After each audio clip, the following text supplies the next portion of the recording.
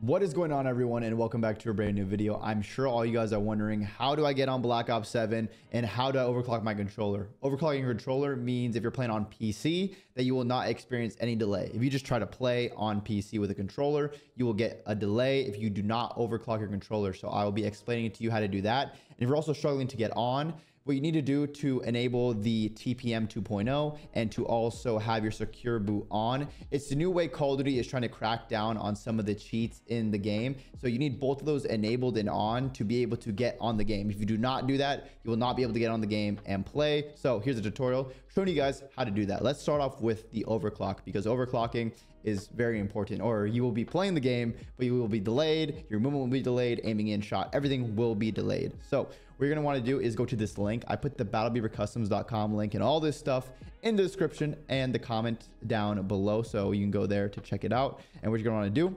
is go to overclocking program download and installation. I've had this on my computer for a very long time. It is safe, I promise you. You're gonna download that.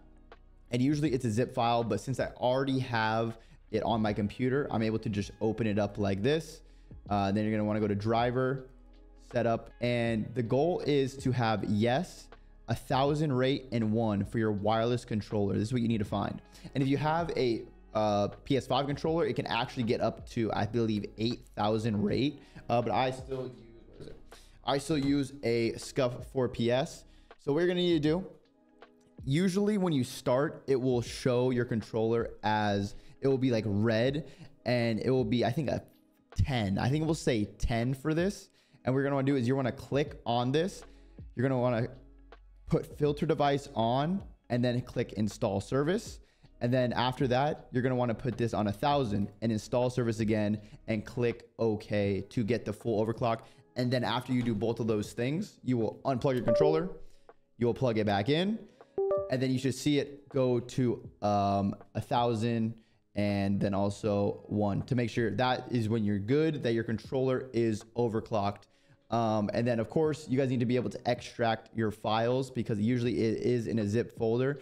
So usually you would just click over it, extract all, extract it to somewhere on your desktop, wherever you want to put stuff in your computer files. But that is how you will overclock your controller. And like I said, a 4PS controller can go up to 1000, and then the PS5 can go all the way up to 8000. I haven't used a PS5, so I've never done that one specifically. I actually probably will be switching that controller soon though. But that is how you overclock your controller to experience no delay. And it's very important for you to be playing at your best, because if you are not overclocked, you will not be playing at your best, and everything will be a little bit clunkier and laggier in game. And here's a quick tutorial on how to be sure your TPM 2.0 and your secure boot are enabled to be able to play Black Ops 7. First, press the Windows key, type in MS info and press enter. In the system information window, look for the BIOS mode. It should say UEFI.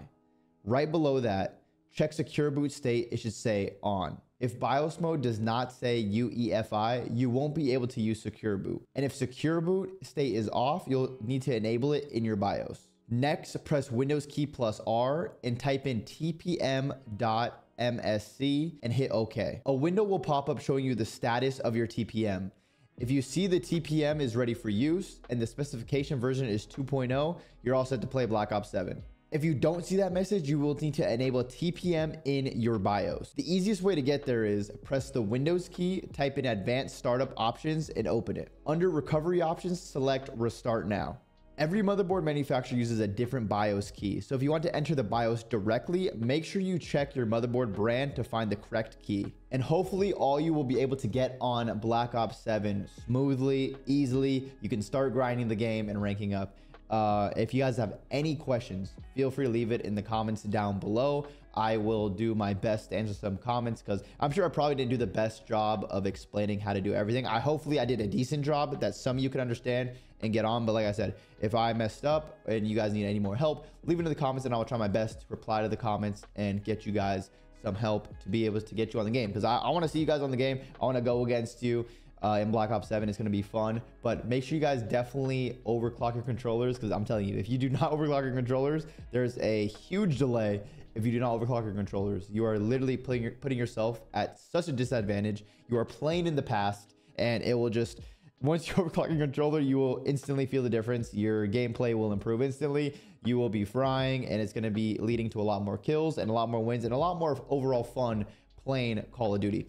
And then when it comes to the secure boot or the TPM 2.0, hopefully that actually does help with some of the cheats in Call of Duty, because honestly it kind of ruins the game when people cheat, whether it's in public matches, ranked play, or Warzone. Like, there's just so many hackers, especially in the high levels of ranked play or the high levels of Warzone ranked. It gets so bad when people are just spin botting, doing everything. So I truly hope this is some kind of a fix.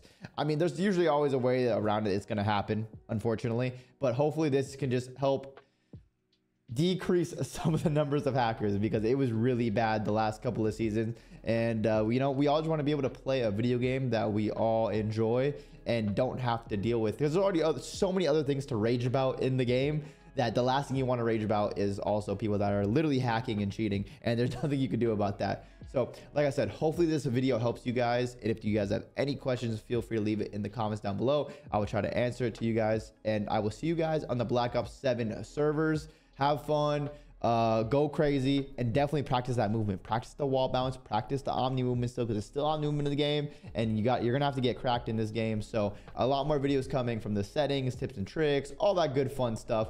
I will see you guys in the next video. If you guys made it to the end, you are a real one, and as always, my name's Attach, and I'm out. Peace.